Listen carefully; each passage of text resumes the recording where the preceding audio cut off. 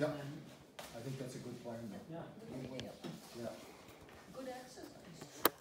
Exactly. Yep. So have you marked these trees out yet? I guess I've only marked for like one tree. I didn't mark it because we're at a point where in the past, we were marking the hazard trees because it was like, this might be hazard.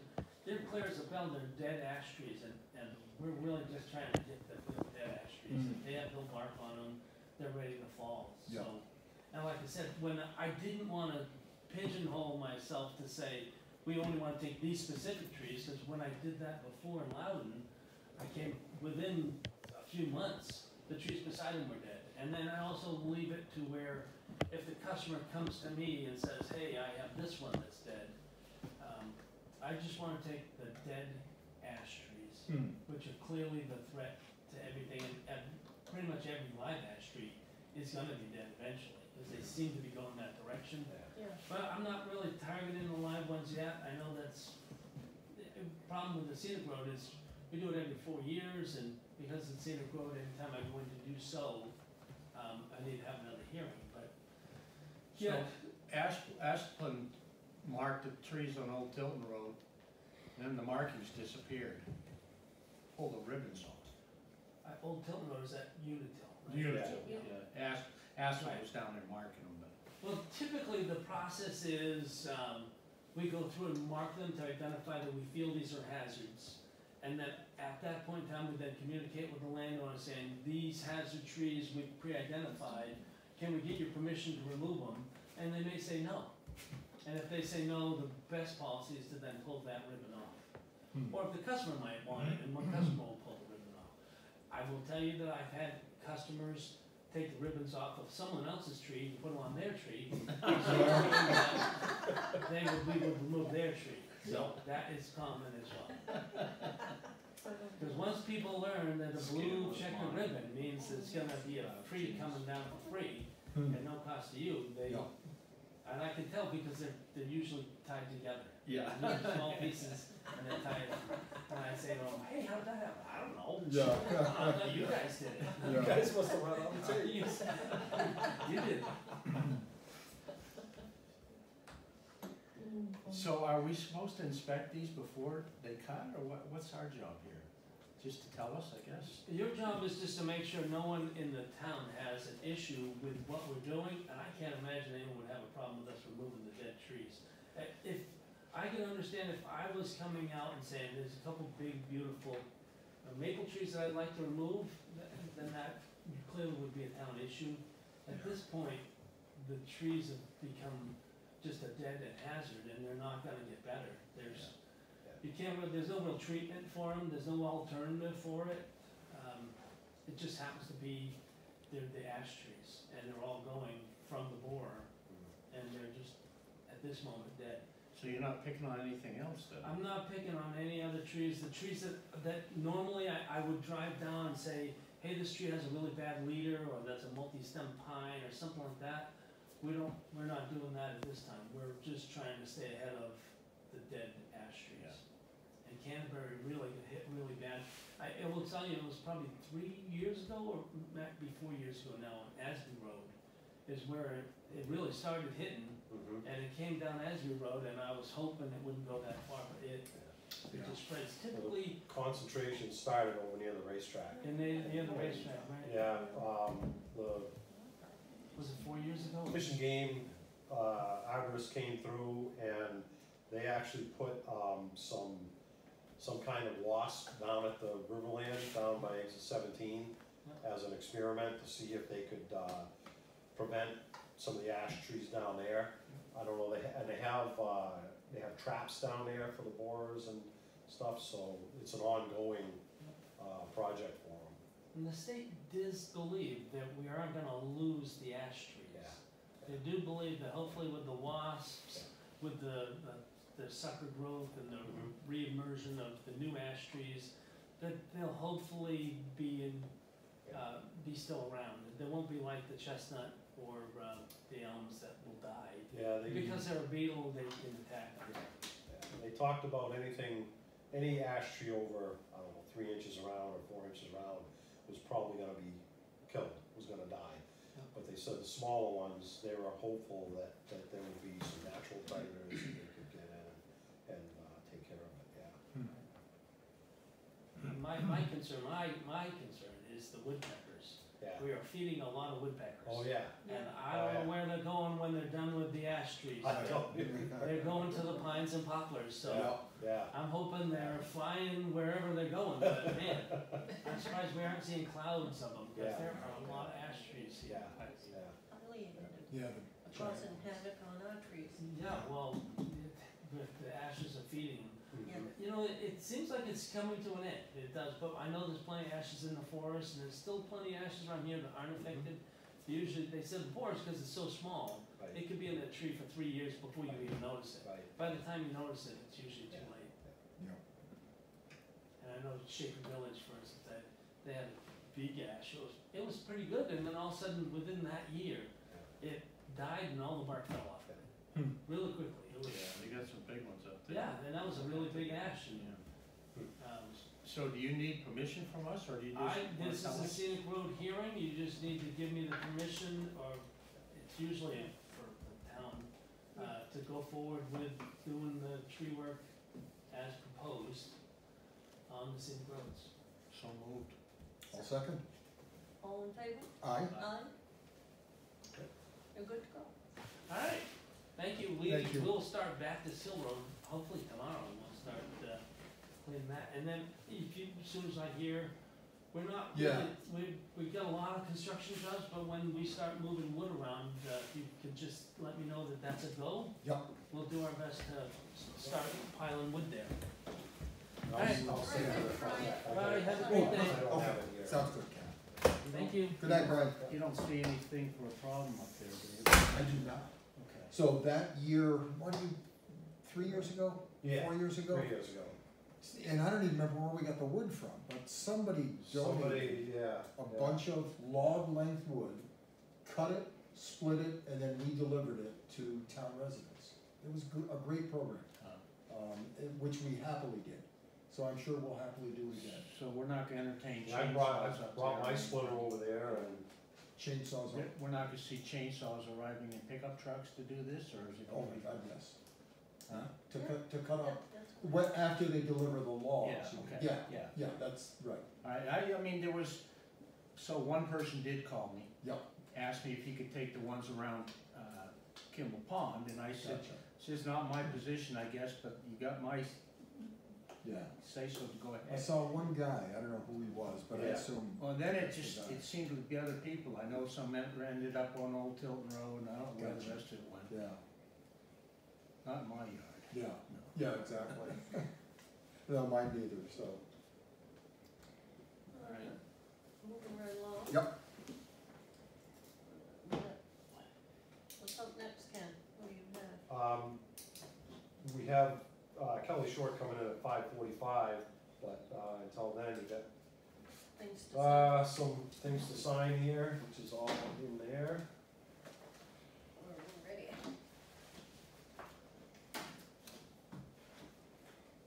We have a manifest, That's the accounts payable one. accounts payable manifest in the amount of $526,937.22. So moved. I will second.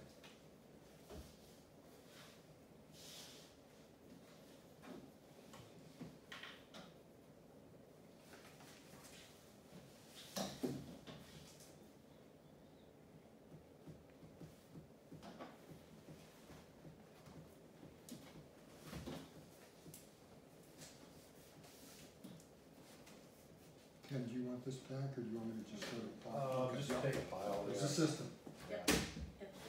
And then we have an account, payroll manifest in the amount of $43,291.56. So moved. Second.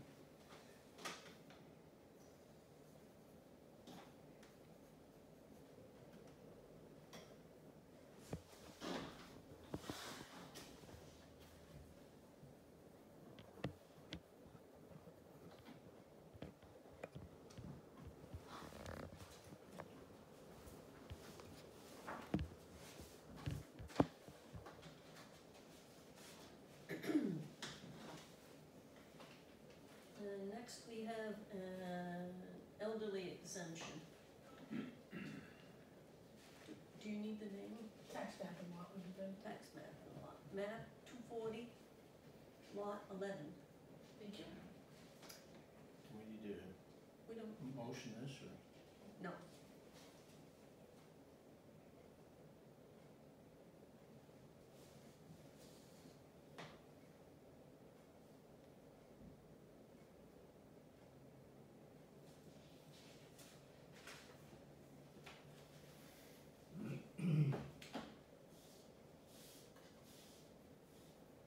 This is to sign on these.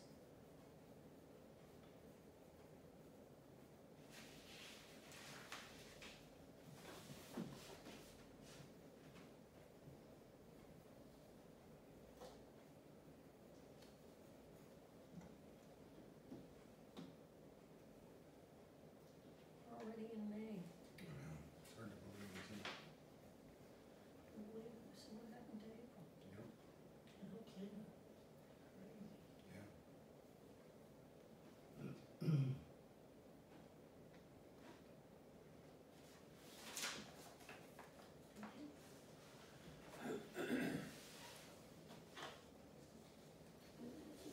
Then we have a couple of appointment slips. Greg Heath to the Solid Waste Committee and Carol Beanstra Flavin to the Solid Waste. Should be another one for solid waste. Oh, another one, Leanne Mackey, Yeah, should be another one. and then Madeline Lowe. And then we have Bob Steenson for the Conservation Commission member, and Lance Messenger, Conservation Commission. You know, what was Steve? I know.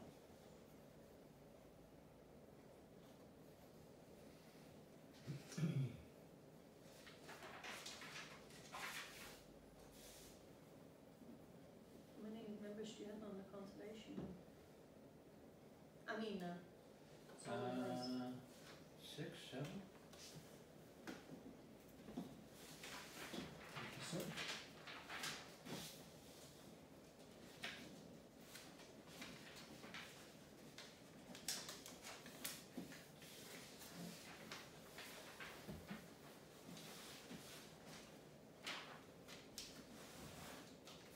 Have a smoother signing surface.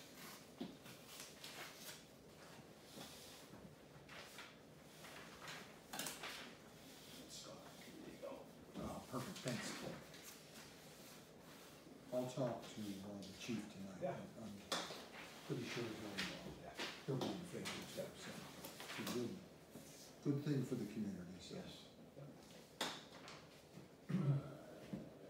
This is a government, from TD Bank, what's this? Is Oh, that's for signatures for, so you're on the account for the, it the Ed Scott, Oh, so everybody has to sign. Cheryl, there's a part on the second page, I think you need to fill out as well. It just needs one signature, on the very Oh, okay. bottom. Yep.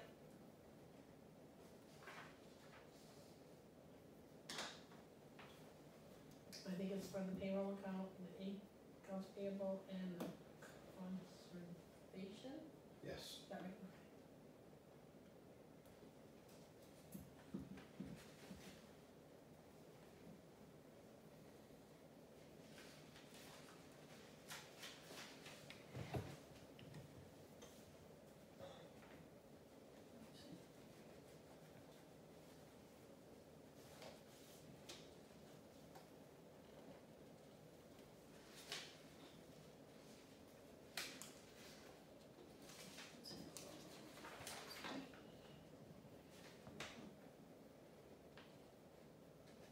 I've missed a meeting.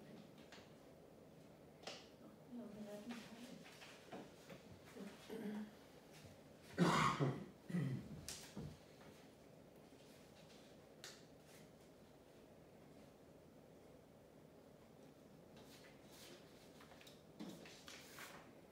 Is it from different?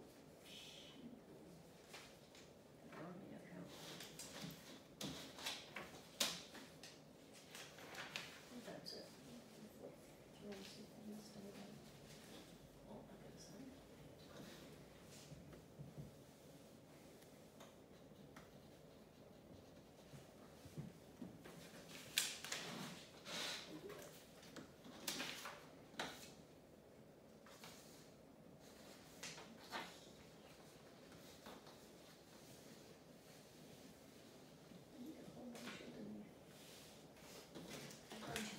Tonight, just before I left, because we've got a mother deer that's gonna baby again. Didn't see any deer yolks out there, well, he just turned his back and all of a sudden it was like the mother deer They came just come down right out. and all her kids, all the grown-up kids came up over the hill. Cool. Did a Seven of little Disney song start playing too? Oh, I was looking for That's all I Bubba. can think Yeah. of, a little Disney song. Come on, come on. Yeah, it was so cute because they just come out of nowhere and they ran right up to him. It was just, wow. It's cute.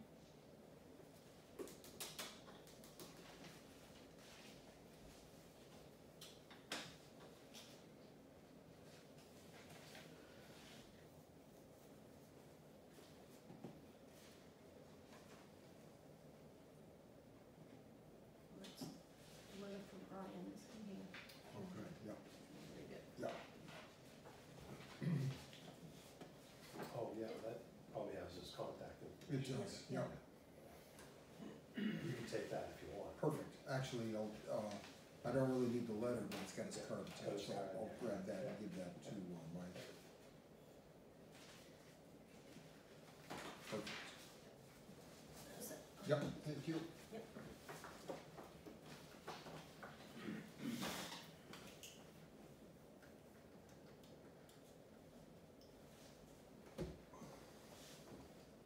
Can you look at the minutes? I think I've read them.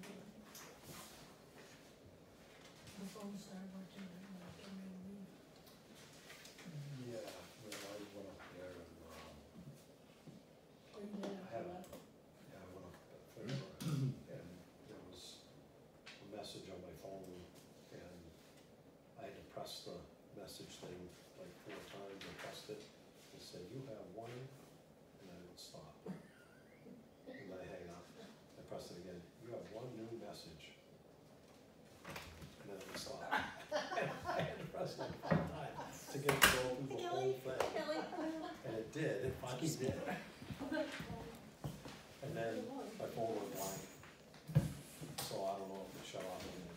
Oh, it just started feeling the All same. right, I think I've signed, yeah, absolutely. Come on up, you're early. Good. I think I signed everyone I'm supposed to sign. Yep.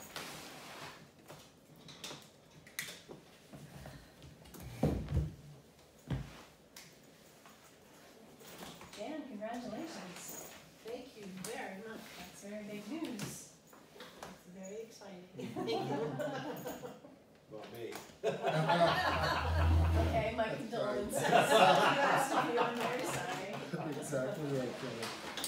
Ah, And congratulations, Scott. thank you, Hope you're enjoying it. appreciate it. I am. Good. I work with good people here, so that's all That good. helps. Yes, it does. Thank you. Thanks. Thank you. Take a picture of that. Are you ready for me to launch in? Yes, All sure. right, I think I have 5 things, 3 of which are informational, one of which is a problem we have to figure out how to solve, and, oh yeah, one requires action on your part, but it's pretty straightforward and minor. So, very fun informational thing to start out with is the Deep Woods project. And the maps, just so you can see where it is, up there in red. This is a property owned by Ken Renman Stern. Oops, I didn't, sorry, I forgot to Yeah, share a little okay. bit. We have very good. Thank you. You want to take this one, Scott? Sure, thanks. So this is our latest conservation project. It's, there's a little bit that sticks over into Northfield, but it's nearly 400 acres total. And it's being, the conservation easement is being managed or put together by Five Rivers Conservation Trust, which is our preferred way to do projects so that the town isn't on the hook for the permanent monitoring and enforcement of the easement.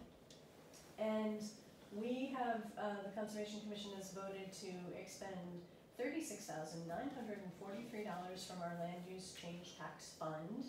And this will go to the Forest Society, to pay for specific, project costs to help them make this project happen. So we're really excited, it's a great piece of property with, a lot of wildlife. The Stearns have already created some trails on it and are working on creating more. They're gonna put in a little bit of parking. The idea is it will be totally publicly accessible and people will be encouraged to go out and enjoy it. Cool. So it's a great project. Yep. This is the one off of Ham Road or, No, Bean Hill. Bean Bean Hill, Hill, the end of yeah. Bean Hill. I have not yet been out there. The total project cost is $286,943. And as I said, our contribution is just under 37,000, so I didn't bring the percentage, but it's a pretty minor percentage. So we're stretching our dollars by working with the private land conservation groups. And we had a public hearing about the project at our last meeting. Because when we give money to qualified entities, we're allowed to do that. We voted at a town meeting years ago that we could do that, but every time there's a project, we have to have a public hearing, and we did. so can I ask a question? You may. Did you post that somewhere? Is- Yeah, I put it in the Monitor and it was posted in town. On the website or? I don't know if it was on the website, but it was in the Monitor and in 2 places in town. Okay, I didn't pick up on it. It's not your fault necessarily, but you spent a lot of town money without at least a selectman being there, right? I think if you could publicize it a little better, that would make it feel a little more comfortable.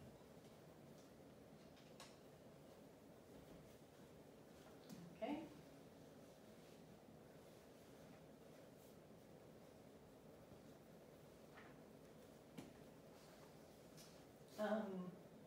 The Stearns are contributing a significant amount of, toward the project, to make it viable. They had some originally, funding plans for it that turned out to not work for the project, so the Stearns increased the amount that they were contributing by taking less than the fair market value for the easement. They're taking $145,000 less than fair market value for the project. Did this include the cemetery up there, or is that outside the bounds of this? Let's see, Ken has not mentioned a cemetery. So Ham Cemetery is up there? I don't know. Bean Hill Cemetery, rather. I can ask Ken if you like. I'm not sure, because I don't see a road. I see a brook, but I don't see a road there. This map is, I only have one of these, it's more detailed. And marks a lot of what's on the property. I don't see anything labeled cemetery. Right. Where's the road in relationship to this? I think this is the road. Okay. No, I wouldn't include that then. It's probably down here somewhere. Okay. Thanks.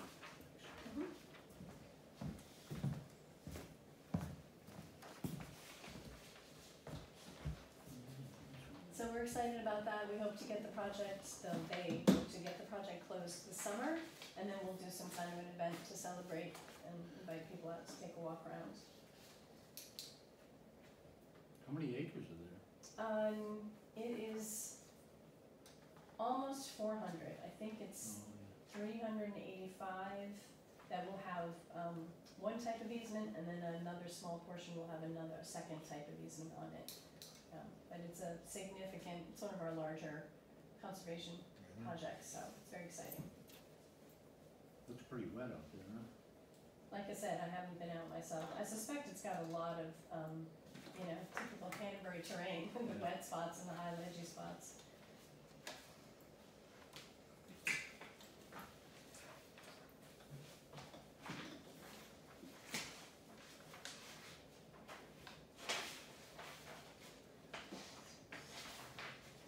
Are you ready for number 2? Mm-hmm. So as you know, Eversource is replacing poles on one of the, all of the poles on one of the lines and some of the poles on another of the line. They came in, presented to us about their wetland permit, all of which seemed perfectly in order. We have no issues with it. But they did So they're trying to minimize their impact wherever possible by using, sometimes the less impactful way to access the pole is not through their right of way, but say through a neighbor's right of way. So where they have wanted private access to private land, they've contacted the landowner and asked for that. And they would like to have access to some town land on our Sawyer's Ferry parcel, and they describe it as being about 100 feet long and 20 feet wide. And this is in an area where we just did a timber harvest a couple of years ago.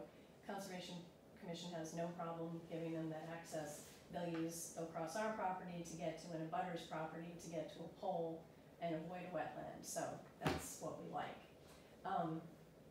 So we're totally okay with that, but really giving permission to use town land, I think, is your responsibility rather than ours. So I'm forwarding, our advice is please give them the go-ahead for that. And I think I forgot to bring, so I will email Ken with the contact person. Yes. Alex, thank you, Yeah, is I his name. think I have that, cause they sent it to me. And And you then, sent it to and us. I think I sent it to you guys, Uh, cause I knew, or maybe I was included on it, but I Yeah. think I have that. okay, I think it's Alex Green, but I will send you the contact information. They have a real estate department that writes up little legal, mini contracts. We got that whole package Right. too, we got a copy of that Yeah. package. And I could try and figure out and show you where on this map it is, but I'm not sure it would really mean anything to you. I think the important point is it's 100 feet, 20 feet wide, they're going to avoid a wetland, and that would be our preference in any case. So, Sumner owns the piece across the road, or where's Sumner Dole's property, do you know? Where's this side? The Sawyer's Ferry, I think, runs through Sumner's property, doesn't it? I don't know, I mean, the town's parcel, Sawyer's Ferry So parcel. it's on the other side, so Yeah. Sumner's South property side. is on the north side Yeah, okay, of Intervale Road, the town's is on the south side. okay. Yeah. Just trying to orient myself. Yeah, I should spend years walking around town with the tax maps, learning who owns what, but I haven't done that, so I didn't even know the Dole's had property down there. Alright, that was number 2. Number 3 is, again, it's informational, but as you know, all over town, private property, town property, there are lots of problems with invasive species, and the Conservation Commission has pretty traditionally been loath to use any kind of herbicides to try and deal with them. But we had a presentation back in our December meeting by, Doug Seigan, who's who works for the state, and essentially, he runs their herbicide program, what to use, where to use it, when to use it, how to use it. So he came in, as did Chris Kane, who is the conservation professional that we hire to monitor all of our conservation easements. And they talked basically, they brought us about 20 years up to date in understanding. So what Doug has done with his experiments with herbicide use, like for the DOT, for along the highways and such, he has experimented on how he's increased the dilution. He's reduced the intensity of the herbicide, trying to find where is that point, like how far can you dilute it and still have it be effective. And he's also, believe it or not, the recommendation for some of the herbicides is to mix them with a petroleum product, which adding petroleum in addition to the herbicide is definitely not desirable. So he has substituted, I believe it was canola oil, it was some kind of vegetable oil. And he's had very good success with this new formula of his, so oil instead of petroleum, and a significant reduction in the intensity of the herbicide. And then his recommended strategy in most cases is different for different problems in different places, but cut it fairly low to the ground, but not all the way, and then you paint what's there. Just very direct application, not broad foliar spraying, but hit the specific things you want to get rid of. And he's very interested in helping us do a little experiment down on the Riverland. In the parking lot, I think when the town first took ownership of the property, created the parking lot. So, I'm not sure how well you all know this, but it's a complicated situation in which the town owns some land outright, and then there's the private owners own their property, but in some cases we have easements across their property, et cetera. So, there's a parking lot, and then there's a fence, and then there's the big field. And the town, thinking to help keep people from driving into the big field, I think, was the rationale, put a row of very large boulders there, which means you can't mow it. You can't really do anything to tame it. And so a 180-foot long, 20-foot high, 15-foot deep jungle of invasives has grown there. And then the invasives wind themselves into the fence and get into the field, which of course our neighbor doesn't like for good reason. And she would like us to be more aggressive about trying to resolve this problem. And she's also concerned about whether herbicides is the correct thing to do or not. So we need to talk with her to explain what we think we can do to try and control this, and see if we can reach a place where she's content with what we would like to try to do. But it's complicated. First we have to get those boulders out of there before we can hack the stuff down, and then there would be this experimental application of herbicide. So I guess I'm just bringing that to you because it's a bit of a change of direction for the Conservation Commission, and I'm sure that won't be the only property where we decide this is, where there's a plot of invasives and we want to try and do that.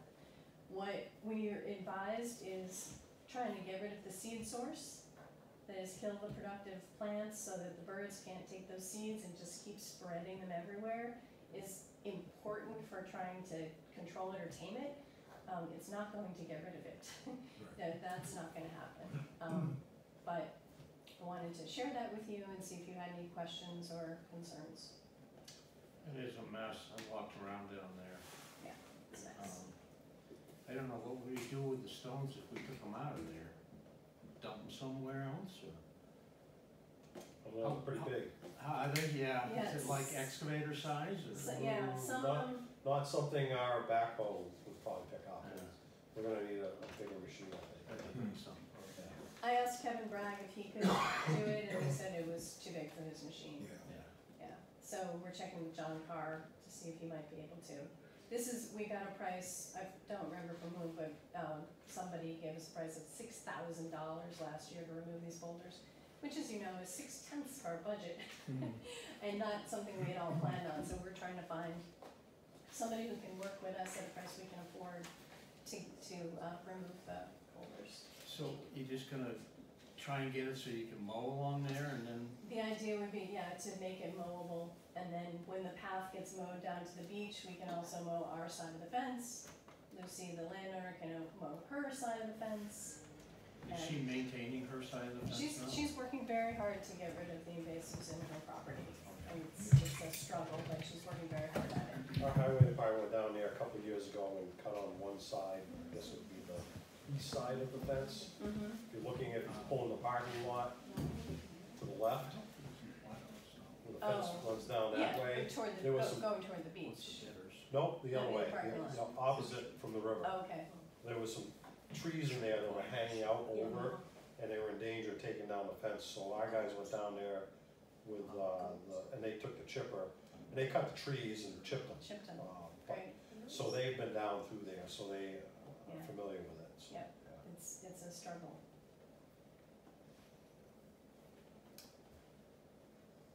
I certainly don't have a solution for it. I think Okay. you're doing a good job. We're trying. It's, it's not my favorite thing to have to think about, but it's reality. All right.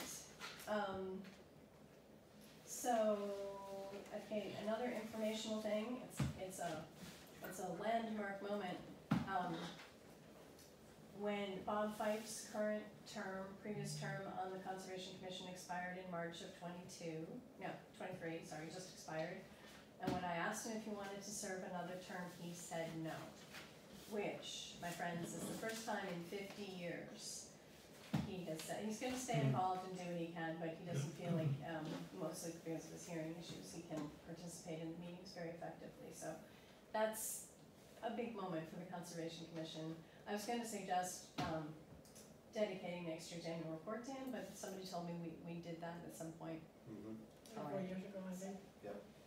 So there's that. I don't know if you all wanna say anything to him or write him a note of thanks and appreciation for his long-time service. Well, again, when the weather's good and the bugs aren't biting, we probably have a walk somewhere, maybe in his field, and have a little thank you event for him. I'll let you know when that is. Okay, and now this brings us to, I think, my last and most confusing item. You know, the Martin's house, that right on Kimball Pond Road, between the Robert S. Fife Conservation Area and the pond and the road. They have a huge white pine came down in their backyard last, like a week and a half ago. Unfortunately, it didn't hit their house, kind of went sideways instead of uphill, good. But that got them looking at the very big pines that are right on the property line between the Robert S. Fife Conservation Area and their property. So I brought some pictures.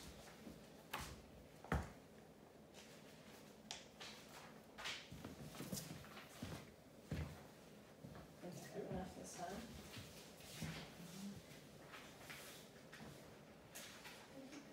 All right, I'll try and walk you through what you're looking at. The first picture is from across the road as you're looking at their house. Those are the big pines. And that first one on the left, it starts out about this high off the ground. It turns into a double trunk tree. And then, I don't know, 4 or 6 feet higher. Each of those trunks turns into a double trunk. The thing has got to be 15 feet around at the base. This is a big, big tree. And so it has 4 tops, you know, it's up there.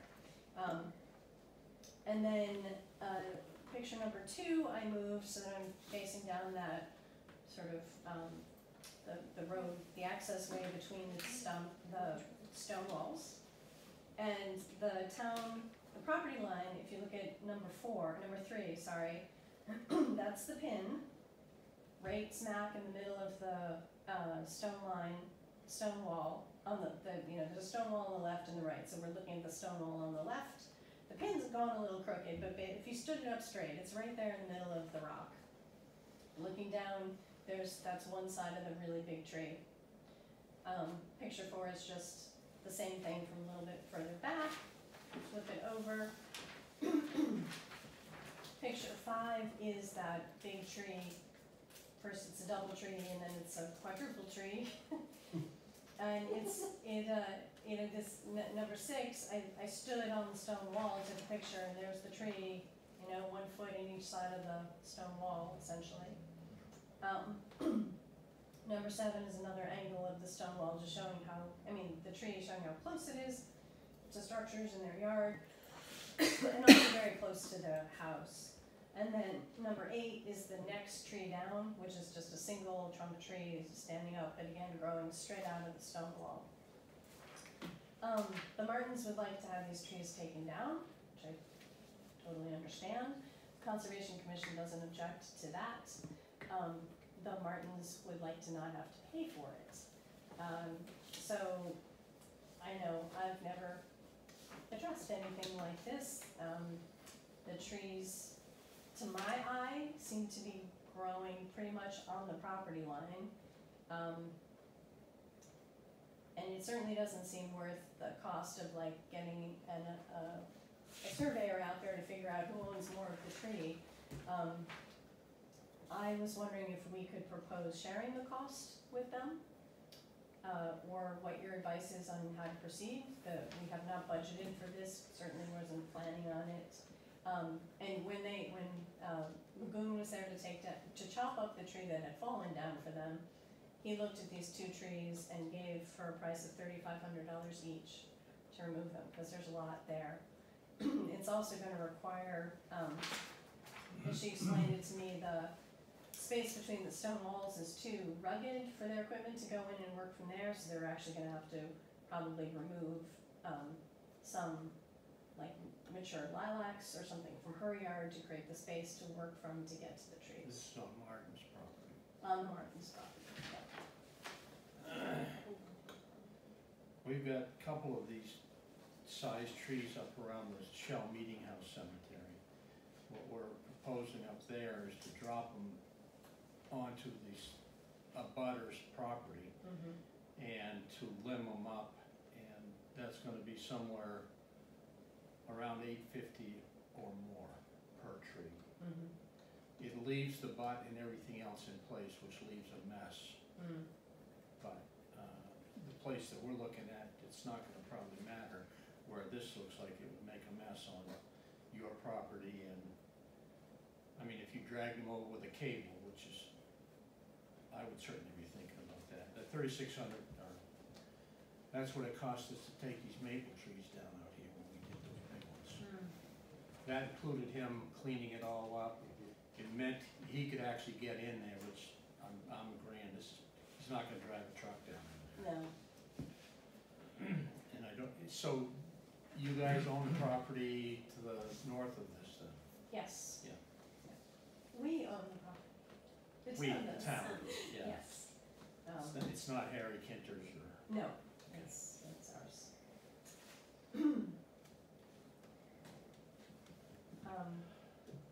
how many trees are there? Well, I think, Mahoon was suggesting that the 2 that are pictured on the line, the one in picture 7 and picture 8, they both lean slightly toward the house, are the ones that need to come down. Yeah. And I don't know whether to count, to tell you that tree number 7 is 1, 2, 3, or 4 trees, but it's big. It's a lot of wood. And then there's actually another very tall, equally tall, one on the, growing out of the, stone wall to the north, like the next stone wall over, but I think they're not seeing that as a threat. No. So we're looking at over $7,000 to take these 2 trees out of Yeah. it. We don't have a budget for this at all, do we? No, We do have a tree cutting line in the budget, but not that much money.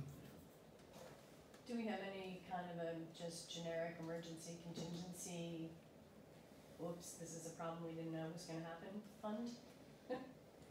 We have some for the center. We have town building emergency, the Yeah. capital reserve account for town buildings, But but that's restricted. nothing for this. I know you had said in the email, asked if our liability Insurance. carrier would, and I spoke to our representative the other day, and he was gonna check with the liability department, but he didn't think it would float through. If the tree fell and crushed their house, then Well, they'd help us out. That's, and I get it, Yeah. but that's what they do. That's what insurance You is. know? My brother's insurance company, homeowner's insurance company, sent him a letter saying they were taking the insurance away because he had too many trees around his house. They didn't even give him an option to take them down. Wow. They said, "You're done." Wow. Trees,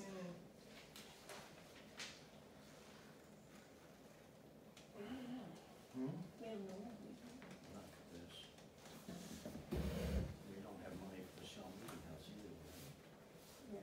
Cobble that together. Kelly, can I ask, can the land use change tax be used for that? For the kind of conservation? I think not. The way I understand it is the land use change tax fund was designated for the purchase of conservation and easements rather than the maintenance of the land.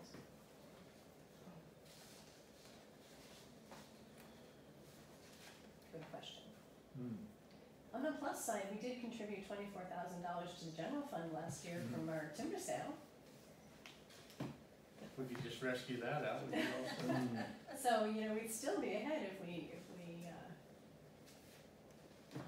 Yeah, we only have $3,000 in the tree line, the tree removal line. How much? Three. Three. I mean, we could get them down for a lot less money, but it just creates a mess is what we do. Save it till another year though, maybe. well, I suppose we could say the cleanup, but, since they have 3 big pines in their backyard and one came down, and I think these pines are all of the same age, and with this much rain coming down, I'm really not feeling very good about it, cause that's when these big guys just kinda get tired and tip over. So, I don't know if you were suggesting doing the trees in different years, but I think that's dangerous. No, I was thinking if we could pull them over for under $1,000 type of thing a piece and just drop them, right, so they're not threatening the house anymore. Right, They're not gonna go anywhere, but they're gonna make a mess till we clean them up, which is gonna be, yeah. you can't get equipment in there, that's, I've never seen or experienced that method, and so I mean, it would, I don't know. I didn't look to see like what, cause we'd have to pull them to the north, so they weren't threatening the house. If there's enough just generic, excuse my language, crappy woods there that, you know, we could let them fall there and let them disintegrate there. You can see, if you look at picture 1, you see some of get a sense of some of the distance from the trees to the north. There might be a little bit more before you get to the Kinter's garden.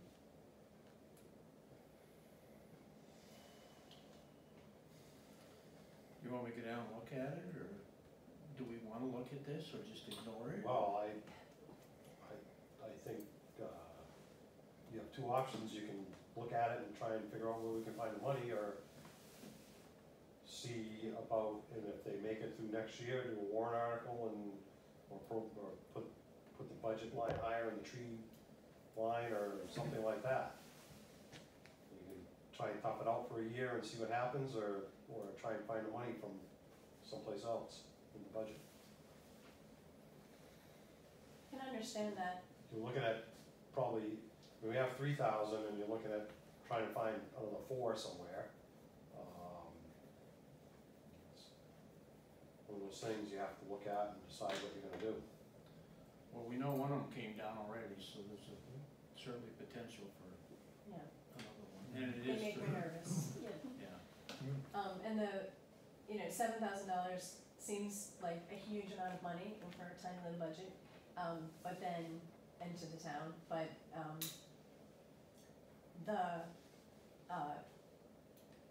the property damage, not to mention the potential for life damage, injury and death, if the trees come down on the house while somebody's sleeping in their bedroom upstairs, are just, that makes $7,000 look like nothing to me.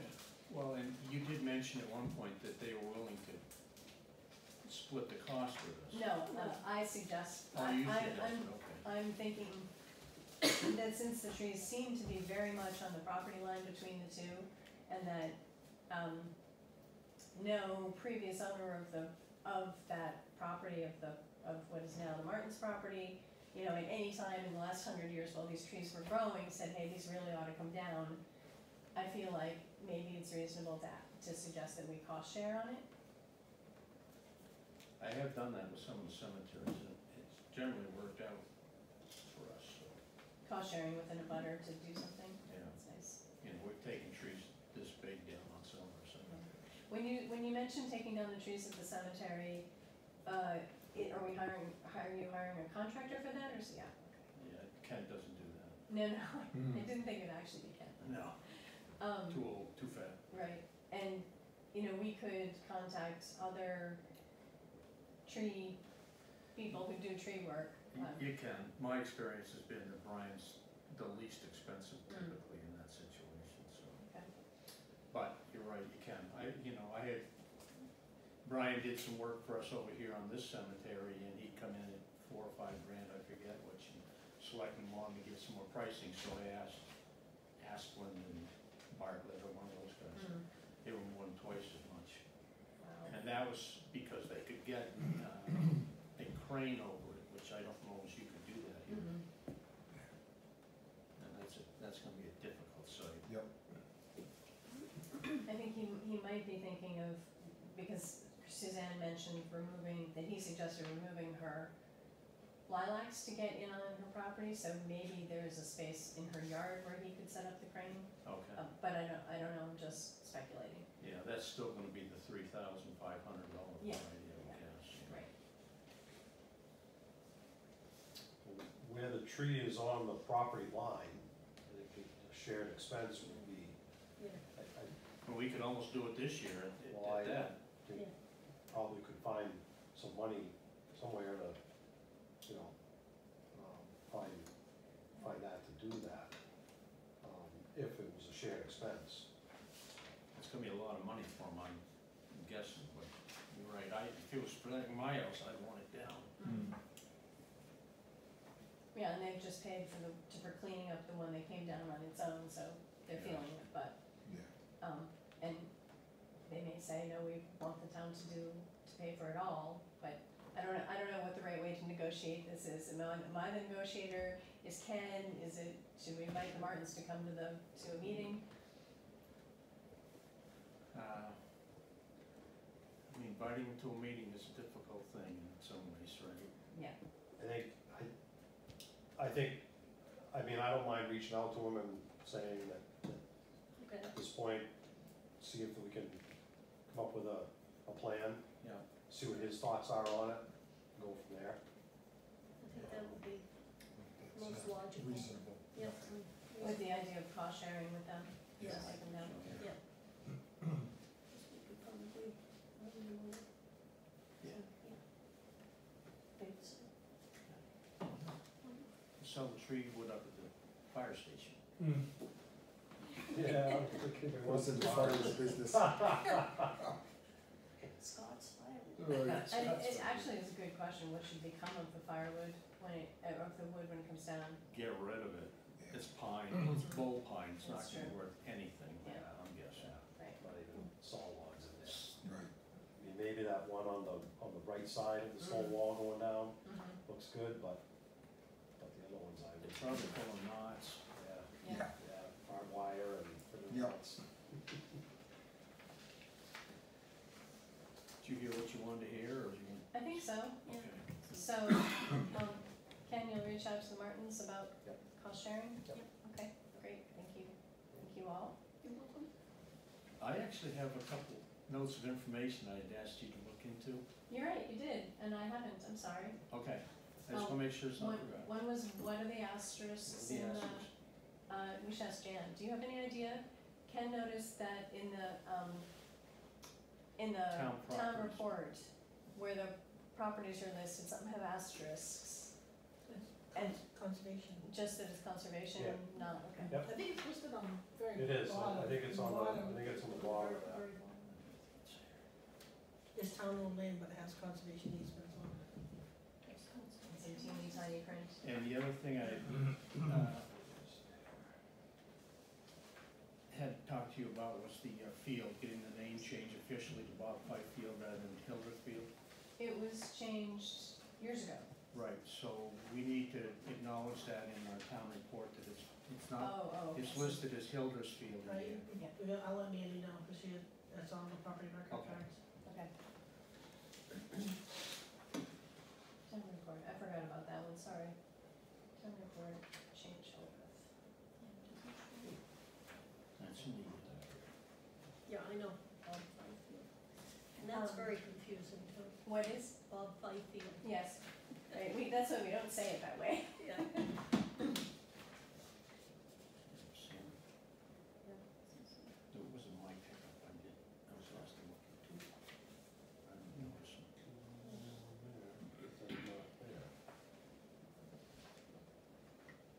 Maybe it's 'cause it's in But the. I didn't see anywhere, It the doesn't asterisk, I thought the asterisk denoted a conservation easement.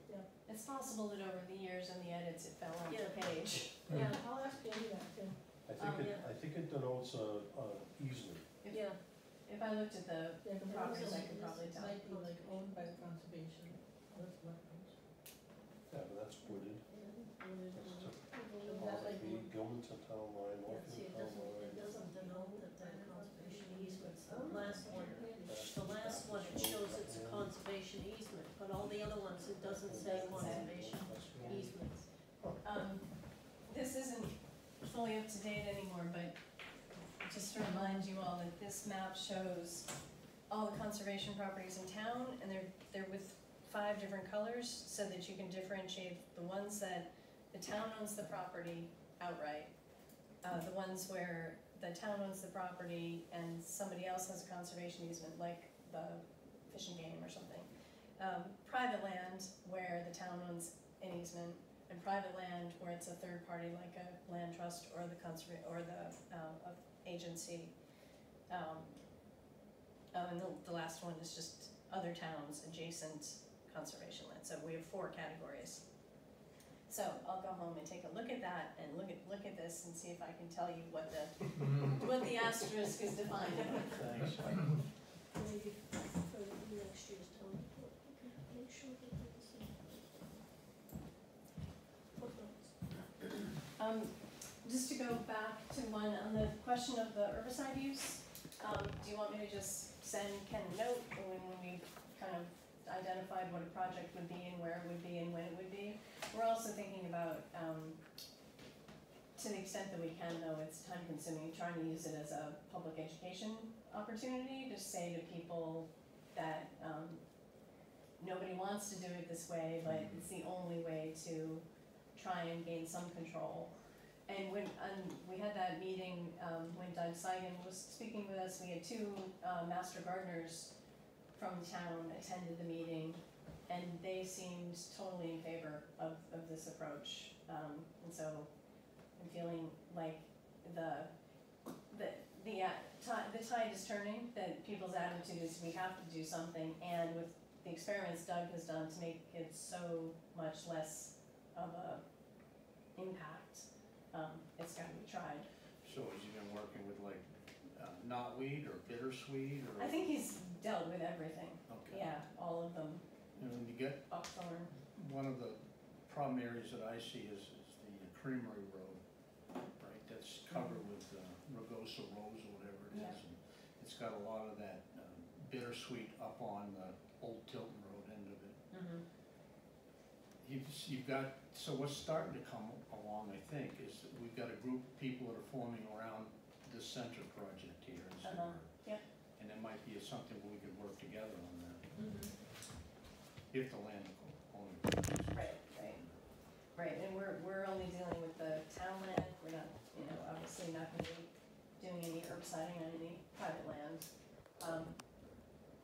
There was, just so you know, if you're thinking about treating invasives, when we were first talking about some ways to tackle the problems down at the Riverland, there is a gentleman in Vermont who I think is a forester, but he's also customized some of his machinery to specifically do invasives removal. Like he can apparently like uproot tremendous amounts of the stuff.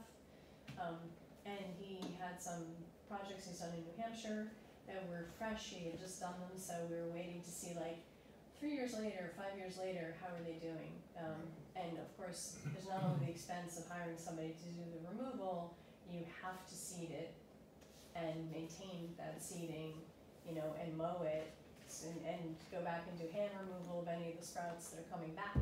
So it's an intensive process, even if you start with a big mechanized removal, but that's another option as well. Should we talk to John about those rocks and see if there's anything? Yeah, I have a note, I wrote myself a note to check with John, Thank you. just to see what his thoughts on Yeah, those are. and I also don't know what, my assumption is we hire somebody and say, the job is pick them up and get them out of here. We don't care what you do with them, but take them off of our property. Because if we just move them like to the other side of the parking lot and push them into the woods there, It's gonna be the same that's gonna thing. be the same problem. So but that in itself is gonna be a problem, because didn't we run into this earlier about carrying invasives over the roads, and I don't believe it's legal.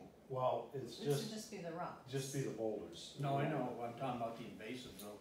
You said that guy comes in and ripped them out by the roots, right? Right, and then he had different, ways of doing the cleanup. I'm not sure it is illegal to, Well, we heard it was, and then Yeah, we said we'd accept the stuff up at the dump to burn, right? Because otherwise, we don't want it seen strewn along the side of the road.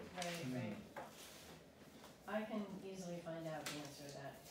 I doubt it. I could be very wrong. We won't hold you to it if you are. All right, I will check. Illegal to. Could be illegal to put it on somebody else's property. I think you can transport it as long as it's for disposal purposes. Okay. It's not, you can't like transport it to transplant it somewhere. Right, but just grinding this stuff up probably isn't gonna solve the issue, it's gonna have to be burned or. I can, I'll go back and find the information from the guy in Vermont who talked about his ways of dealing with it.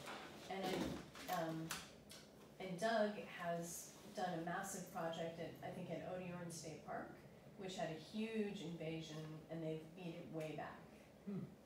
So there's some success, but it takes, diligence and time and money to. I think we Yeah. checked with, Wheelabrator or whatever they are now, and they said they did not want to take it. Yeah. Well, we took the stuff that we took out behind the town hall and here up to the dump right and burned it. Mhm. Yeah. All right, any other questions for conservation while I'm here? I don't think so, thank you, Karen. Thank you. Oh, thank you for appointing him again to the Conservation Commission, and you got my request for for Lance and for, Yeah, they signed the appointment. Yeah, so- Oh, they already did. Lance and Bob. is what Lance it's and Bob. oh yeah, Lance and Bob, last time it was me. That's Thank you for reappointing me. Thanks for your time. Ken, will you let me know what comes of your conversation? I will. All right, great, thank you. Good night, Thank Kevin. Thank you. Bye. I emailed you on this proposal. Yep. Yes. Yep. Sam? You ready, Mr. Vogel? Join you? Yeah.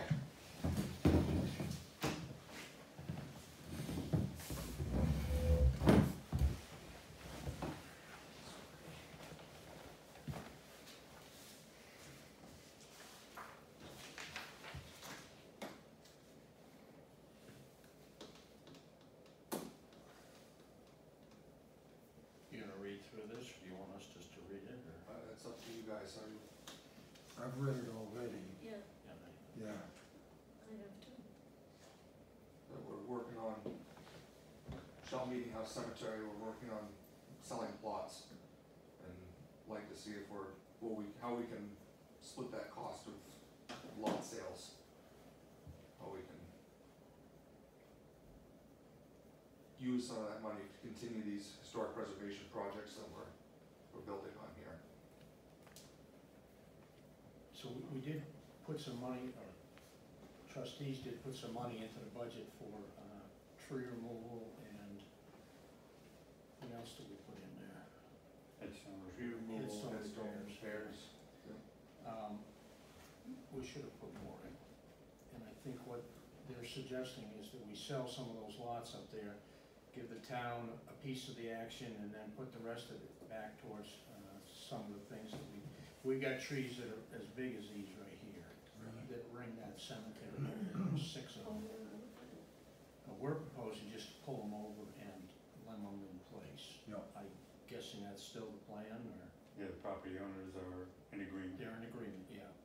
And Brian has given at least a number for 2 of them. John, you were gonna check and get some more pricing, or have you done that? I haven't done it and I'm not planning to, Oh, okay. unless, I think it would help if we had a second number personally, but, if you tell me that I should, then I will. When Captain Dixon took over cemeteries from Selectmen in 1962 or 1963, we had a cost way to sell the lot so that money would be going back into the cemetery. Right. And since we've discontinued putting money into the perpetual care and putting money into that improvement fund, there's no way for us to put any of that money back towards the cemetery itself. And so that's what I'm working on here, is that we can be putting more money back towards the cemetery, be sort of self-sustaining. I mean, you don't need a budget. This is just the Shell Meeting House kidding. Cemetery. Just kidding. Yeah. Again, I'm open to whatever, we're talking about $400 for the space. You folks see that maybe if you wanna split it up differently, I'm open to suggestions on that. I just threw that out there to give an idea of how we could share that cost. So, I'm in favor of doing this. One of the reasons that we switched away from, one of the reasons was that I, as a cemetery trustee at the time, didn't want to have to go through an audit on whatever monies come out of that. And I guess I'd like to understand how that would work as far as you guys see it. Because somebody's gonna have to look and say, yes, that money went to where it was supposed to go, right? Or do we just trust the trustees to do this? What do you guys think? Yeah, there should be an accounting where it goes. Right. Agreed. Yeah. So, if we could figure that part of it out, I'm fine with doing this. It either comes out of our pocket now or it comes out of it next year, so. Ken? It could be a report that's part of the town report that lists the lots that are sold, how many were sold, and the income to the 501c3, Yeah. and the income to the town. It It's probably could be as simple as that, of bookkeeping. Okay. like a balance. You're not talking enough money here to really require a financial audit. It costs more for the audit than it would, that you make the money on. So I think probably, we depend on our department heads to spend their money accordingly. And I think the trustees are elected officials, and hopefully they can be, the town depends on them to spend the money accordingly and to record it accordingly. So I think that's enough to satisfy any questions of financial responsibility. Okay, I'm comfortable with that. I just want to hear it said. Yeah, basic balance sheet. Balance sheet. Yeah, just a balance sheet, and we can make it part of the town report, Yep. and that should satisfy any questions. Do we need to vote on this, or do we just say go ahead and do it? I don't know that you have to vote on it. You have to go, just Clear before do we your start. accounting due Yeah. diligence, and you should be fine. Yep, we can do that. Other cemetery questions while you got us in front of you? Sorry, nope. No, I don't believe so. Okay, You're good to go. thank you. Thank you, gentlemen.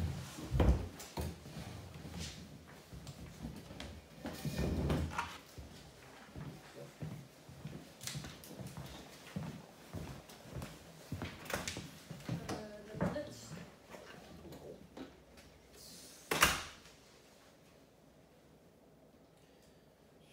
Move the minutes? One second. all in favor? Aye. New business, Ken. Okay, I have some background on the timesheets that we have been discussed for the secretaries of some various boards. I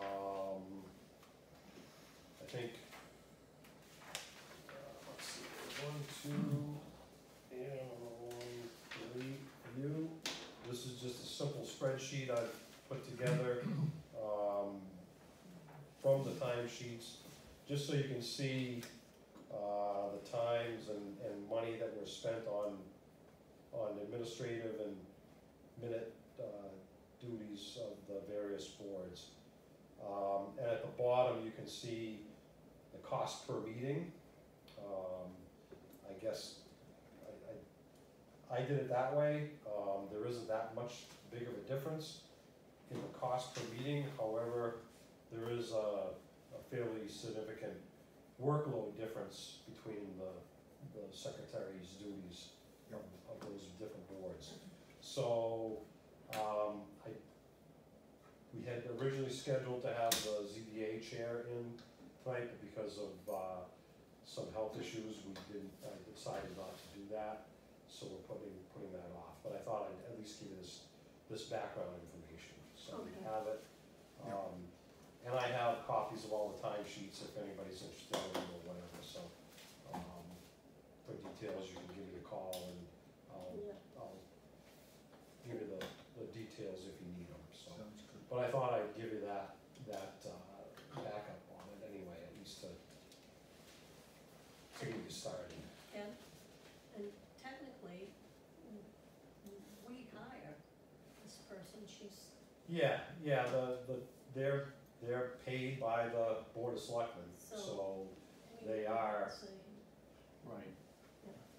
We're just gonna look at this and put it down for the night, right? right, yeah, it's just, like I say, some background for you and,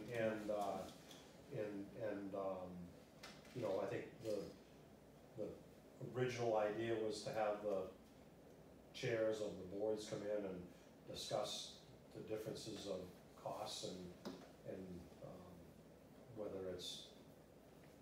whether you feel it's a good deal for the town or not, so. okay.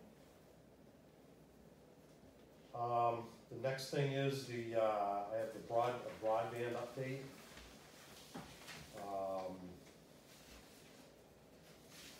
So I sent letters out to all of our state reps. The state senator, our 3 representatives for the House, the Cindy Warmington, our executive counselor, and the governor. And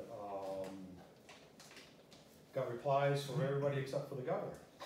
Which kind of surprised me, but whatever. But I got a phone call from one of the people that works for, I also sent a copy of the letter to the commissioner of the New Hampshire Business and Economic Development Administration. They're the ones who are handling the grants, the BMG and brick money and stuff. So they said that the interim rules from the federal government expire July 4th. They are trying to get those the permanent rules, not the interim rules, before the July 4th deadline, so they can try to get the grants administered. The rest of the 2.5 million, or 25 million, excuse me, administered out. That was, 25 million is the initial amount of money that was committed. There is an additional 40 million that's available if they feel they need more. So they're waiting for those rules from the federal government to be established. And their plan was, they already sent out, they have awarded 2 grants already, one to Consolidated and one to the New Hampshire Electric Co-op. And that was to get the biggest bang for the buck. They got a lot of people that don't have any access. And now they're hopefully that they can work on towns like Canterbury, Loudon, Pittsfield, that don't have that last mile connection. Yeah. So that's what they're working on, that's where they are. I relayed this information to our representative Comcast. He thanked me. And at this point, it's still just kind of a waiting game to see when the federal government approves the final rules. And I said, well, since the interim rules expire July 4th, why don't you just send the applications out now? And he felt that the time between now and July 4th wasn't enough to accept applications, get all the information they need, because it's going to be, information from not just one, provider, but from several providers. Yeah. And they're gonna look at how many residences in a particular town aren't served by this particular company. And it's gonna take a lot more legwork to determine which grants should be awarded, or which money should be awarded to which companies. So he didn't feel it was gonna be enough time, that's why there's a delay. So they are working on it, they're hopeful that they can get this thing moving, and he asked if he said, make sure that our provider, the local provider, sends all the information as far as how many houses and residents in Canterbury don't have it, and I said, yep, they have in the past 2 grant applications, and they will in future grant applications, so that's where we are with broadband. It's unfortunately still a waiting game. Our Comcast representative is still adamant that Canterbury is on the top of their list. Once this grant money gets distributed, if they're one of the reception and receipt people, then they will certainly come to Canterbury, so. So is there anything we need to sweeten the pot with, or threaten with, or do anything like that, or? Nope, according to this gentleman from the Economic Division, Administration Division, they are waiting on the federal government for the final rules. Okay. And he said that when they do, they will distribute the money accordingly to who they feel, or suggest to the governor and council who they feel the best providers are to supply the expansion, so. And he feels it will be multiple companies, that's his opinion, it will be multiple companies. But that's his thought, that I don't know where that's gonna go. Ken, has there been any response from any town residents on the committee? It has not, I have not gotten any response from anybody that's interested in being on a committee. Okay, try to beat the bushes and. It went out on town email. Talk to me about, I'm It went surprised nobody town wants to. email and the newsletter, I saw and it, yeah. it's on the website, but I haven't gotten anybody, so. All right. I know. The next is the hazard mitigation plan, was approved, I have the approval here. Very good. Thank you very much for your signatures and getting all that paperwork done in time at our last meeting, and they will be sending us bound copies. We have electronic copy, and they'll be sending us bound copies, so. Good work. And thank you to everybody that helped do that. I think that Central New Hampshire Planning Commission certainly earned their money on that one. Yeah. So, Thank you, Ken. Maybe Yeah, Stephanie. Stick with it. yes, She's a yeah, brilliant- Stephanie is at Central New Hampshire Planning was she's really amazing. quite well. Update on the baler. The baler is installed and running Yep. up at the transfer station. They produced some bales with it, both mixed paper and cardboard. The highway department is helping out with the baling up there on Tuesdays, since we're still short-staffed up there, and they will continue to do that. The plan is that on Tuesdays, the highway guys will go up for a few hours in the morning and assist the transfer station staff, so. The latest I got from Northeast Resource Recovery on costs or revenue, loose cardboard is, the cost is $5 to $10 a ton. Baled cardboard is $20 to $50 revenue. So we stand to actually make some pretty decent money on that, if that market stays where it is. Yeah. We'll see. Mixed paper loose is $25 to $60 a ton.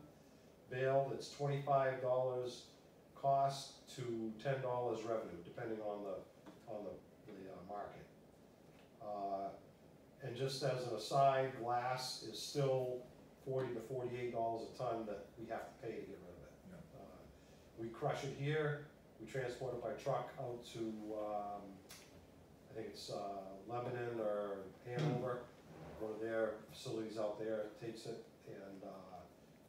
but we have to pay to get it out there. I think that's it as far as that is concerned. I do have some price sheets. Oh, one thing came up as far as tires, truck tires, large truck tires. We have a price sheet up there that says tires, it's $5, and we had some large truck tires dropped off. Couldn't really charge them anymore.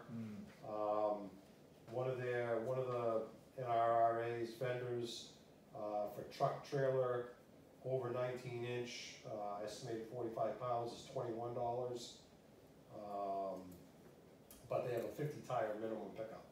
So I know that we got word from Loudon that their vendor, and I'm not sure who it is, charges quite a bit more than that, and I'm not sure of the details on that. But John O'Connor is going to talk to different vendors and maybe some tire dealers in the area to see what the costs are, and if we can send the big tires to maybe a truck tire place to see if they'll take it for less. So,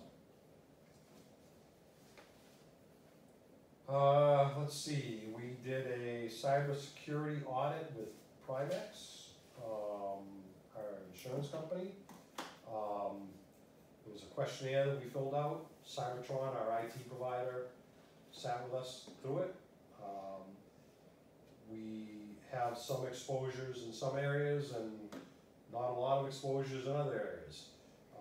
We are going to do a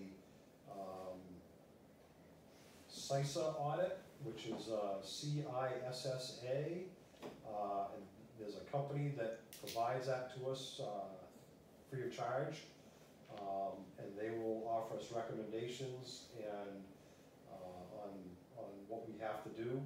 So I'm in email contact with Primex, their IT professional, and the gentleman from CISA to complete this audit and recommendations in the next couple of weeks. Primex is our insurance provider, says this is our recommendations. There's no requirement that we follow them, but in some cases they're very good recommendations and fairly easy to establish. So we're actually doing pretty good. We have an off-site backup. It's done every night. They recommend checking it every week. We check it every month. They're not gonna push on something like that. We still issue paper checks, so we don't have any issues with electronic payments. The only electronic payments we do is through payroll, and that requires 2 people with a fob. Each person has to have a fob, one to submit the payroll and one to approve it. So there's fairly high security there. Being a small town, any requests for changes of direct deposit or anything like that have to be backed up either in writing or at the very least a phone call. But right now it's any changes in healthcare or bank accounts or anything like that, Jan has told the department heads they get writing. So we're not, our risk is low in a lot of these areas. So we did pretty good with that. We are in the process of our financial audit with Plodsick and Sanderson. They came out last Wednesday and Thursday, did a bunch of field work. They were there both days, all day. Things are going fairly smoothly. The staff at the town office is working with them on any questions. And they're coming back for another 2-day field work in this month in May. They have 2 days scheduled. They'll hopefully only need 1 day, but then that financial audit will be done. So So busy times at the town office. Yeah. Let's see, Rachel was in from the library last month and talked about the door. They gave us a whole list from the Historic Society, one of them is the door. We had she finally did get a proposal for a door for a full replacement, was $7,800.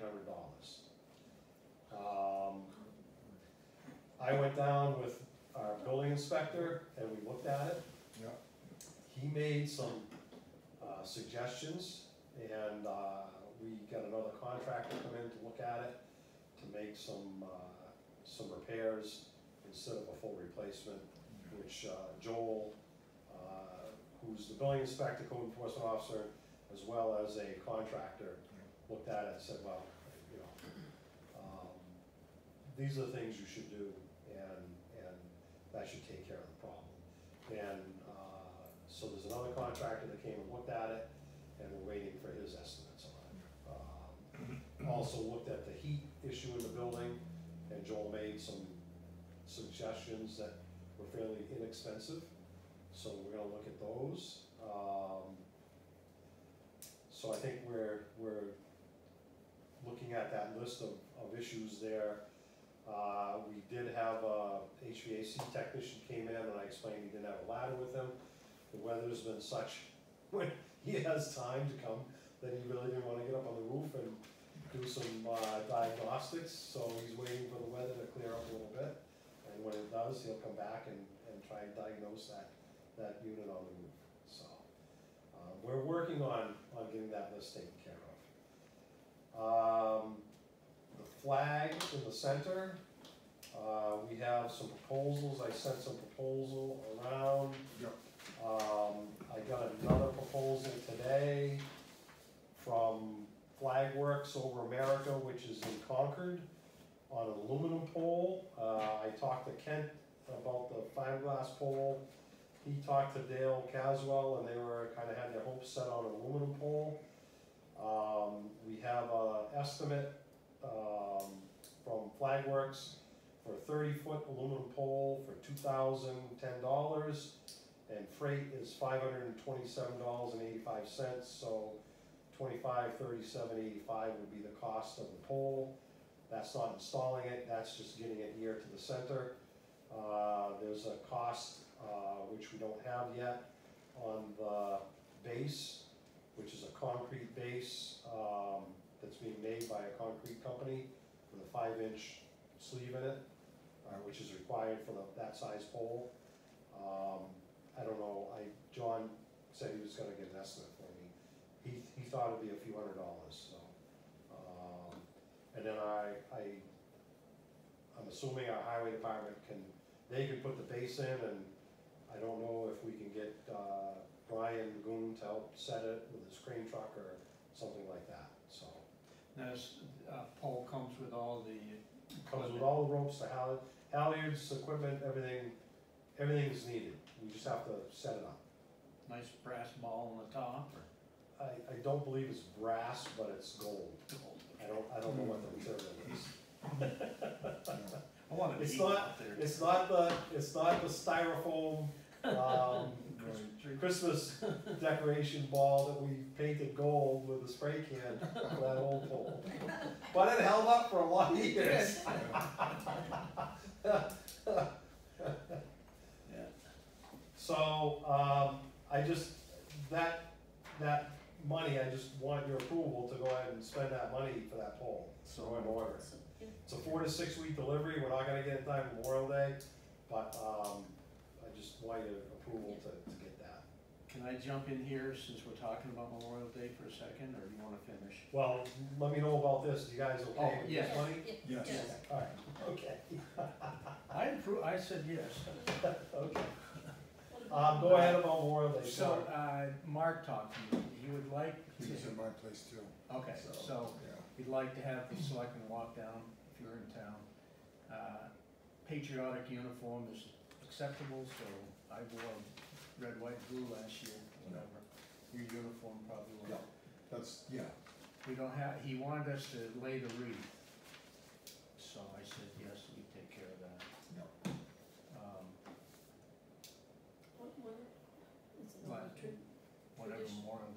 Sunday or Monday. Yeah. From here, I'm glad we do it.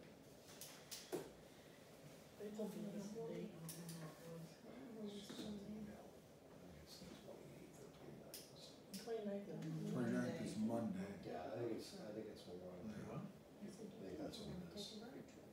He said, "Well, no, no." Not bugging him. Seemed all right for breakfast. He does that. Morning. Yeah, no, I mean, he does that.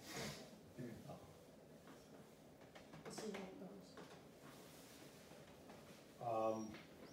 I have a contract. One of the things that came up in the IT audit was, the contract with our IT provider Cybertron had lapsed, and I have a new one here. So, I don't know, it's what we presented to Cybertron for, they gave us a price and we said yes. It's $10,000 for the computer network services for the year, and then the fire department, highway department, and police department are on needed as requested, an hourly rate of $125 an hour. So I have the contract here. There's one place for a signature. Cheryl, do you want to sign this? Sure. Okay.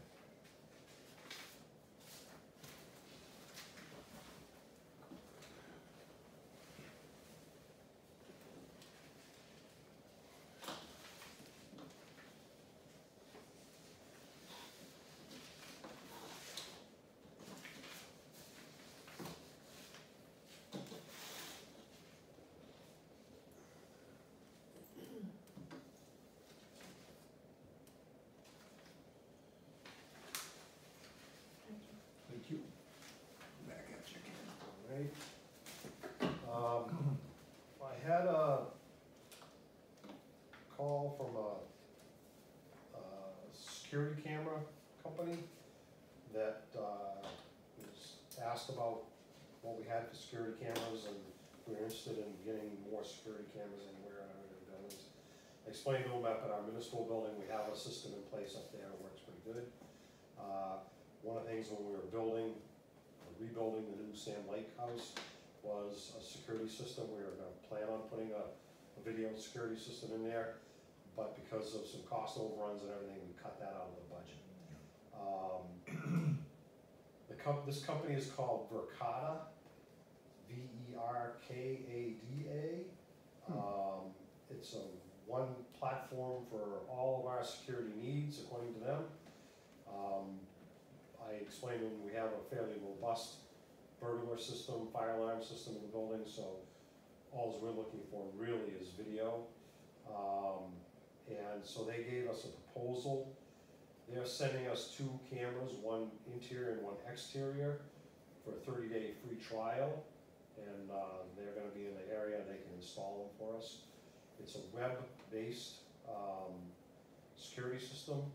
There's no DVR with it, so all the information goes to the camera, and anything can be all viewed and controlled from any internet access point.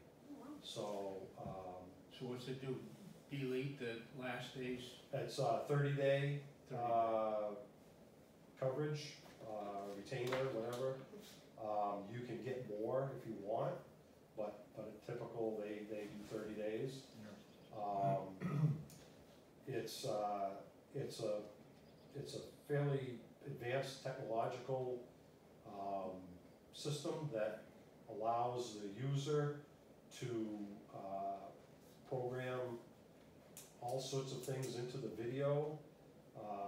If you are looking for a particular incident, instead of trying to scroll through all sorts of video, days and days of video, to find maybe a red car or a white car or a particular person, you can put information into the program, and it will search out.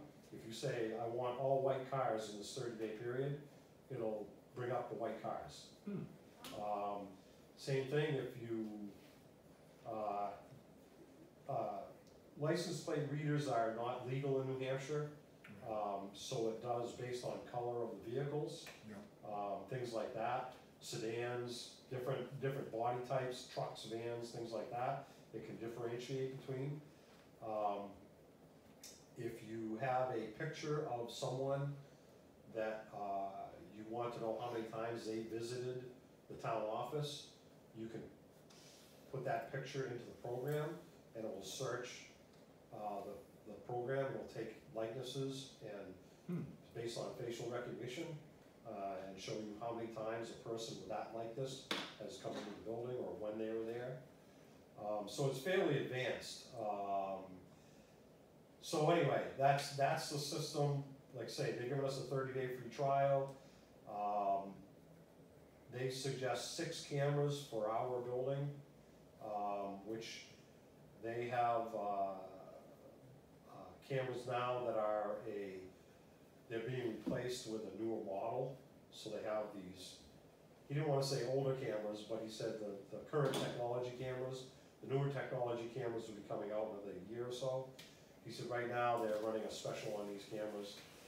I explained to him that we don't have a budget for this. That would probably be a year, and he said he's worked with other towns for putting things off. But cost is between $55,000 and $106,000 for 6 cameras and a 5-year license. Because you have to, it's a $500 cost for a license every year. A little over $500. Can you say those prices again? So the cost of the cameras would be $5,902.78 with a 5-year license. Okay. So that's what he feels would set the town of the Salem Lake House up for that system. Again, I told him, you know what, bring the cameras up, set them up, give us 30 days, and he said, if you choose not to buy them afterwards, that's fine, just we pay freight both ways, take them down and ship them back to us. He said it takes a Cat 5 cable and that's all it takes, and power. So he's gonna come up and hook them up. So I said, sure, bring them up and we'll try them out and see what happens. I figured at the very least we could try it out and see if we like that system, and if that's something that we think we should have, need to have, whatever, then at least we have an idea of what a cost is and what the cameras.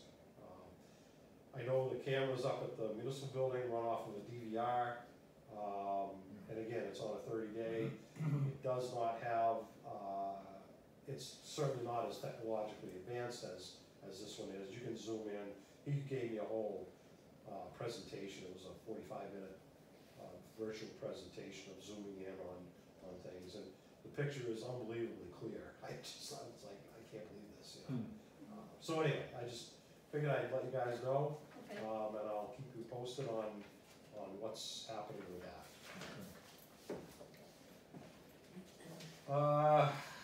Okay. This one, let's see, that's the new baler. I forgot to bring up as part of the baler, we need to send, we got that grant for just over $4,000, $4,340, the baler from New Hampshire Beautiful. In order to get that grant, in order to get the check, we have to send them a letter saying that the baler's in, and thank you very much, and this is what it's gonna do, and pictures. So I got pictures of the baler in action the other day. I have a letter for you guys to sign, basically says, Town of Canterbury received and put in operation the new vertical downstroke baler. We have the ability to produce large commercially accepted bales of cardboard, mixed paper, plastic, aluminum. With the downturn of the recycling markets, the addition of this baler will allow the town to spend less on shipping and recycling costs and produce income for some products. Thank you to Atlantic Recycling for the equipment and training, Larry Martin Electric for the new wiring, Canterbury Solid Waste Committee for the work on the project, Canterbury Highway Department and the staff of the transfer station. And we also want to thank the board of New Hampshire Beautiful for the grant to help offset expenses for the new mail. So that is a place for your signatures.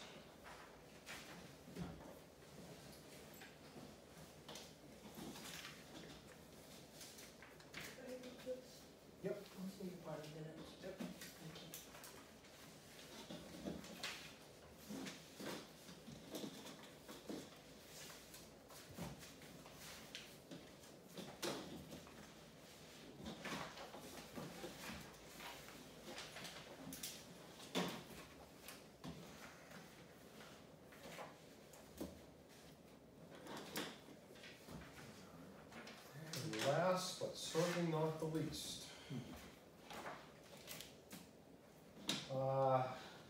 our assessor came to me today, with a fairly, complicated and significant issue. Any organization that requests a religious or other exemption from taxes has to file a, application for that exemption, tax exemption, once a year by April 15th. There's an RSA, she included it, 72:23-C. And, there's the application right here. There are 3 organizations in town that have properties that have not filed for this year.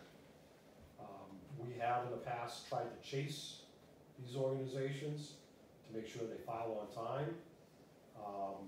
There's no requirement for the town to do that. They did file last year. This year they haven't filed. There was a Supreme Court case that found, that says, the finding from the court case says, when the taxpayer fails to file a timely annual application for such an exemption, no evidence exists the late filing was due to excusable accident, mistake, or misfortune. The Supreme Court made it clear that the exemption application must be denied by the selectmen, even if there is a prior history of granting the exemption. So, that means the town must send out tax bills to these organizations.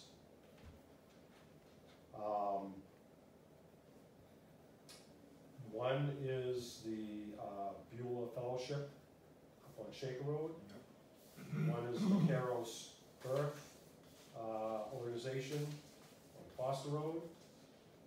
And one is the Canterbury United Community Church.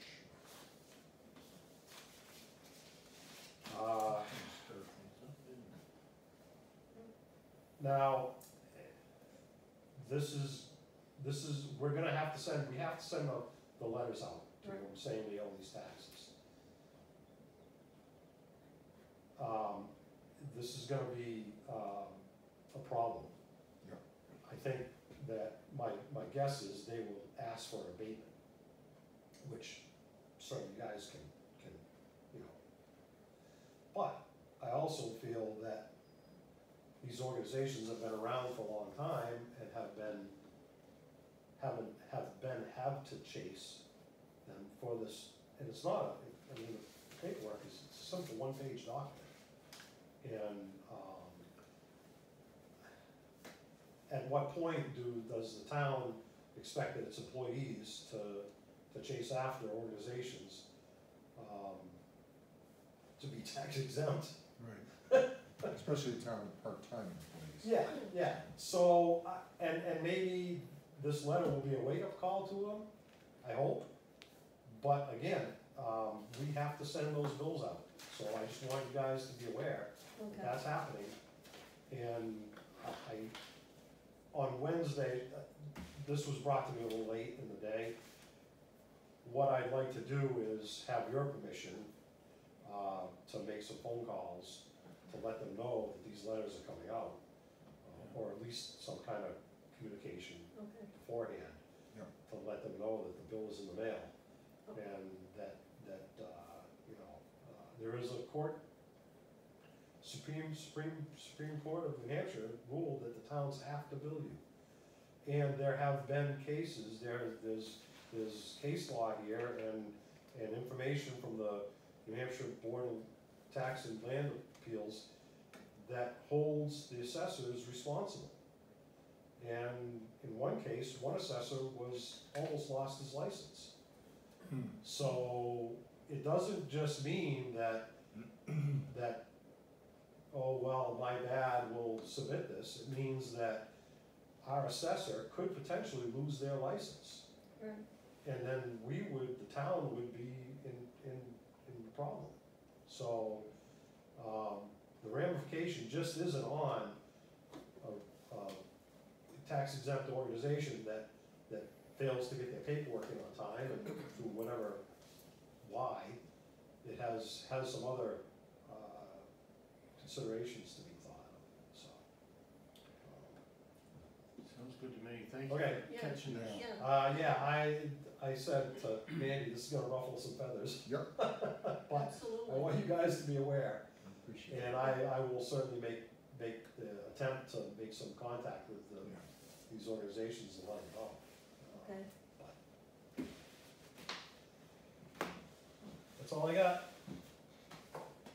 We did get one resume in so far for the administrative assistant position, came in today. Cool. It looked promising. Yep. The ad was in the Concord Monitor Thursday, Friday, Saturday, and Sunday. Nothing so far on the transfer station manager, that has been posted. But we'll see what happens. Okay. And, the transfer station attendant that was gonna be out on, injury for a while, that surgery has been put off. They don't have a date yet, so he's got some other health issues that have required the surgery to be put off, so, we'll see what happens. So are we short a person, or is he still? He is on restricted duty, he can't lift over 20 pounds, I think, Yeah, that's what he said. so, 20 pounds. we're still having, one of the highway department employees up there on overtime on Saturdays, and, if he can't make it, he's going on vacation for a few weeks, so we've offered it out, and if we can, we'll get, labor ready, people ready in, so. Plus Tony's volunteering up there. Well, that's right, On Saturdays. yes, we had a resident, Tony Abbott, that had asked if he could volunteer up there, and, he came in last Saturday, it's Wednesday, whatever it was. Saturday, That's he awesome. worked for a few hours up there, and, we're thinking that he can be helpful with directing people to the right place, and, Yeah. he has some, I think, some physical limitations, but at the same time, he can answer questions and things like that, Yeah. and he's a volunteer, so. Yeah. Should we use him on the corrugated trash or the? Yeah, cardboard? I was gonna find out how it went with the solid waste committee, cause they're a little more knowledgeable about that, Yeah, but I didn't know, and we'd see where we needed. so we had What's the Steve up there a week ago Saturday. Uh-huh. He was up there for 3-4 hours maybe. And, then people don't know what they're doing up there, right? They're just throwing what they think is cardboard in there, and it's not, so. I don't know how long we'll have to do it to see a difference in the output of that. Yeah, it's an education Yeah, for the residents, and, if it can be explained in a way that lets them know that,